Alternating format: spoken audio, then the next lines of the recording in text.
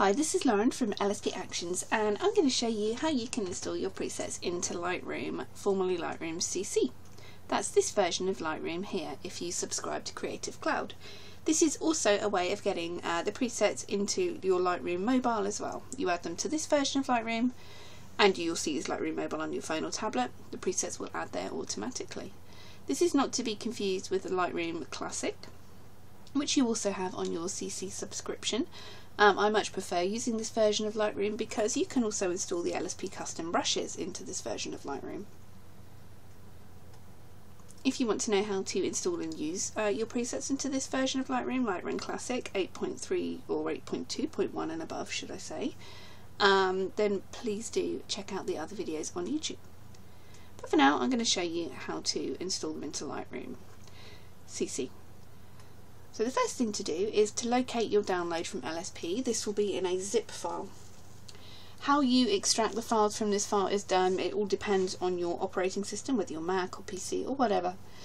So please do take to Google to find out how to extract a zip folder from your download if you're unsure. I'm going to right click extract all because I'm on a PC. So this is just doing this in the background. This is just extracting here. You can see it's making a new folder here. So that's just opening up now. There we go. So you can open this one up here and you'll see you have the LSP. Sorry, just glitched there. You will see you have the LSP presets unzipped here, and you still have the zipped version as well. So because you've unzipped them, you can now open this one up. The LSP Newborn Lightroom presets, you have brushes and presets. The brushes, again, they are for this version of Lightroom or Lightroom CS4 to CS6. If we're installing into this version of Lightroom, Lightroom CC and your mobile, you're going to want to open the presets folder here. And you can locate Lightroom, CC and mobile.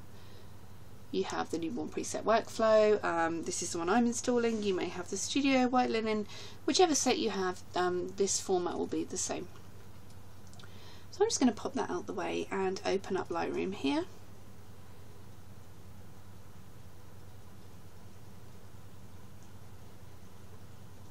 In the bottom of your developing panel you have an option that says presets.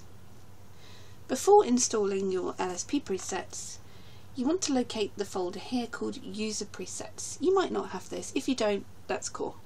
But if you do, you're going to want to right click and rename this to something different, such as my presets perhaps, or something else like that. This is because when you install LSP, you want them to be in their own folder, not all kind of jumbled in and mixed with the other presets here. I'm going to come up here, import presets.